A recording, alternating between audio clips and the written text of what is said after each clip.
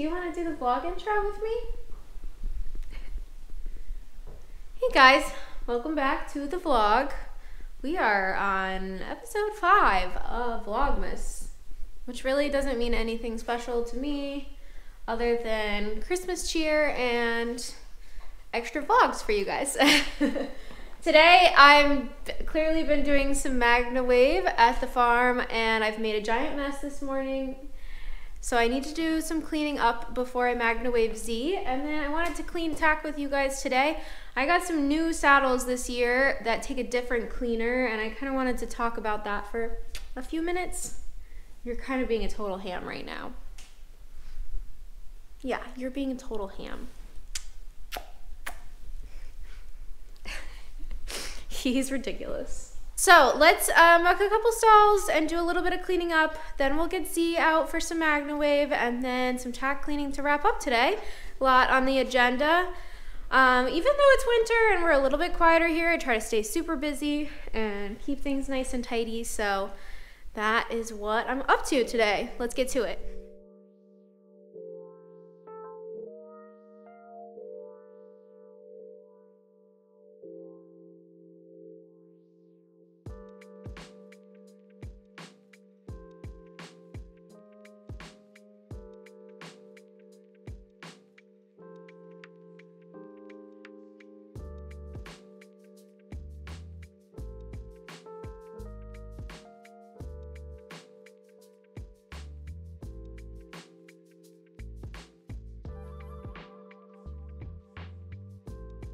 My only complaint about these hay steamers is that there's not a better water reservoir to empty. I feel like it's easy to tip it over and spill the gross steamed water everywhere.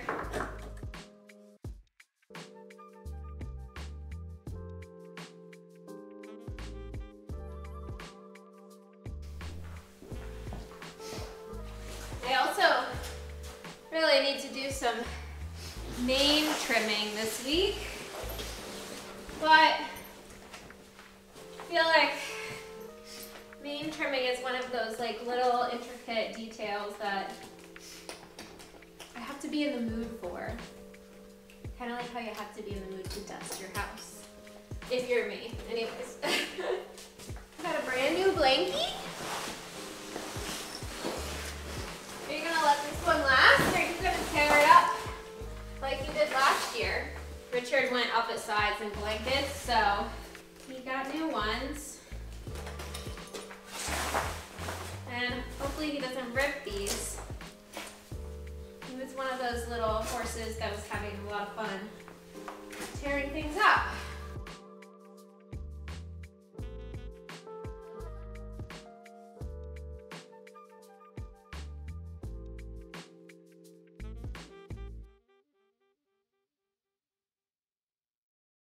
Z is still finishing his lunch, so I thought we could talk about tack cleaner stuff for a minute.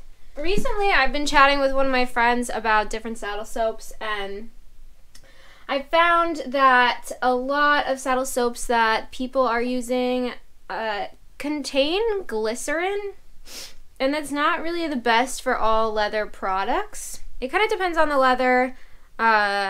My friend that I was having this conversation with rides Western, and she has some pretty different leather to her tack. I noticed that the Devaku stuff specifically is like a blend of coconut oil and glycerin. So they have glycerin in it. Obviously, if they're making this for their saddles, that's safe. But I no longer have a Devaku saddle. So I ended up going with a Kenton Masters dressage saddle, and then I felt like it's done such good wonders for Z's back that I ended up getting one of their new mono flaps, and this is a brand new competition series that they're doing. I was pretty impressed with how nice it was. When I got the saddle, though, I was talking to my saddle fitter about specific products to clean it, and she recommended this leather gel, which I purchased from her. So this is the Devaku leather soap that I've been using previously. I've also been using this Lord leather care stuff before, mostly for my boots. I have used it for tack to really soften things. This stuff is amazing. It's kind of hard to find sometimes, but I highly recommend it, especially for helping break in your riding boots that are a little bit stiff. This is the leather gel that I purchased from my saddle fitter. It is a 2-in-1, so cleans and conditions. So I'm going to put this on with a sponge, and then if I need to buff anything out, I will use like a microfiber, but I'll probably let my tack air dry today. This is my first time using this specific product today, so I figured we'd give it a go together on my new saddle. I'm really pleased with it so far. This is a really funny angle, but let's give it a go. I apologize in advance if the camera is kind of crooked. There's not a lot of great spots to put this camera in this room, like midday when the light's coming in funny. So I have a brand new sponge. I'm just gonna get my sponge damp. The instructions didn't say to wet the sponge, but I just figured to soften it. I have not cleaned this saddle at all yet since I got it. This Rapid leather gel says it's made with beeswax. It's from the Netherlands. This leather that makes up this saddle is pretty different than the leather in the Devakus. The leather in the Devakus is a lot softer.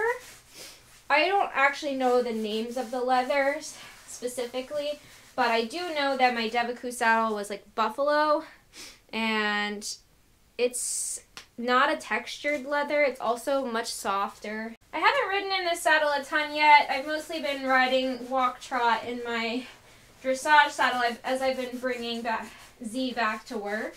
This cleaner is nice. It's definitely conditioning. It's like really soft, but it's not sticky. The Devaku balm that I've used previously can be a little sticky, and it seems like a little goes a long way with this stuff, which is nice. I don't really spend enough time cleaning my tack, to be completely honest. So I'm going to work at being better at it with these new saddles that I have. I just got both of them recently.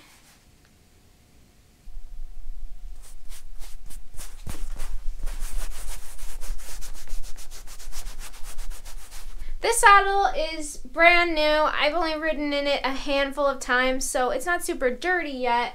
I mostly put this stuff on today to condition it. So that's that. I'm gonna put this saddle away. One of my big pet peeves is that I always make sure my saddle's sitting on a half pad and that it's not sitting directly on the saddle rack bars. As you may be able to see, hopefully you can see. Let me change the camera angle. This is what the bars have done to this half pad. This is a foam half pad, so it makes sense that it's dented them in, but just something to be careful of. Make sure you're paying attention to what your saddle's sitting on. Take good care of it. Saddles are expensive. So I love that these Kent Masters have adjustable gullet systems. And the dressage saddle I got has an adjustable knee block, which has been really nice. You can see that this saddle's been ridden in a little bit more than my jump saddle. So I'm going to clean this one too. I think the hardest part for me in the beginning from switching to a higher end French saddle was that the French saddles are much more comfortable for the rider.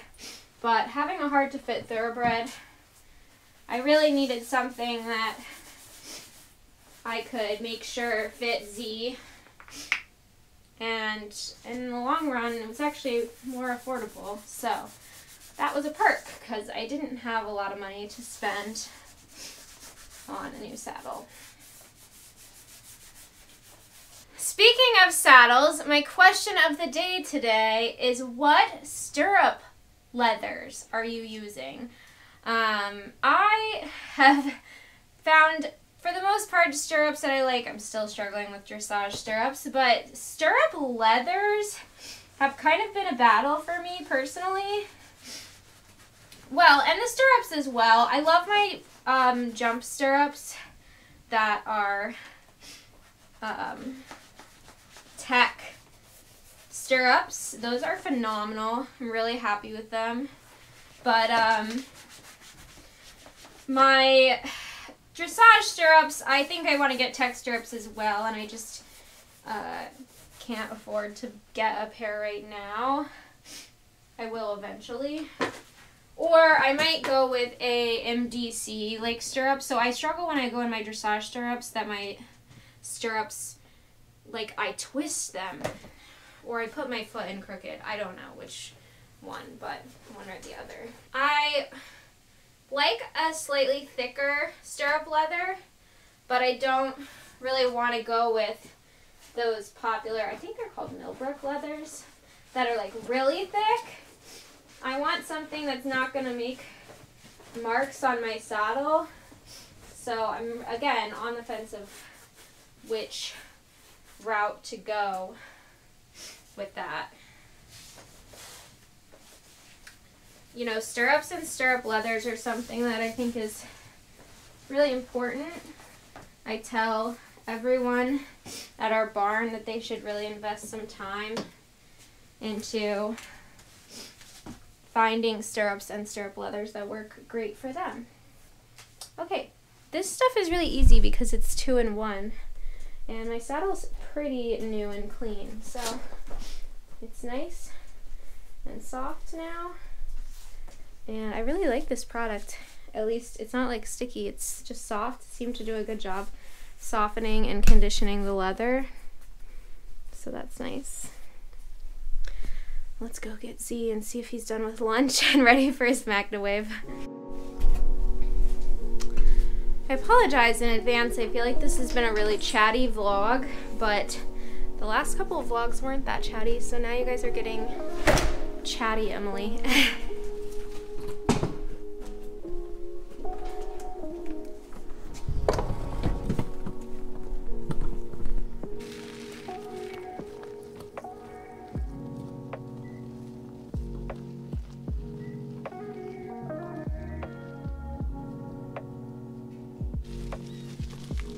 Sometimes I don't know how I feel about this wide angle.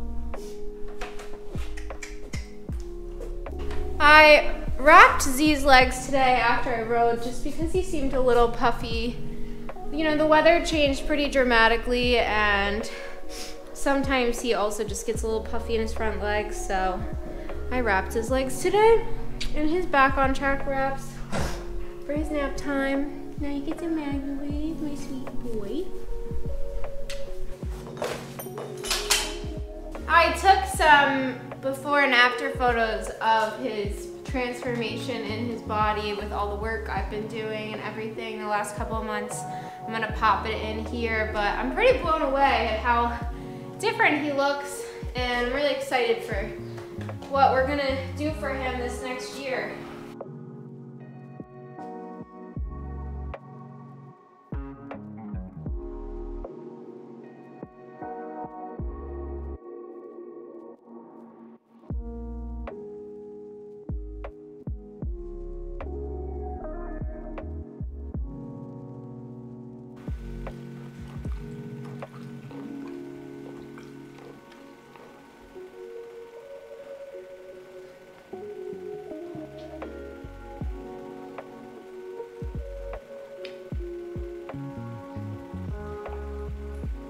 Thanks so much for watching this vlog, and stay tuned in a couple days for the next Vlogmas vlog.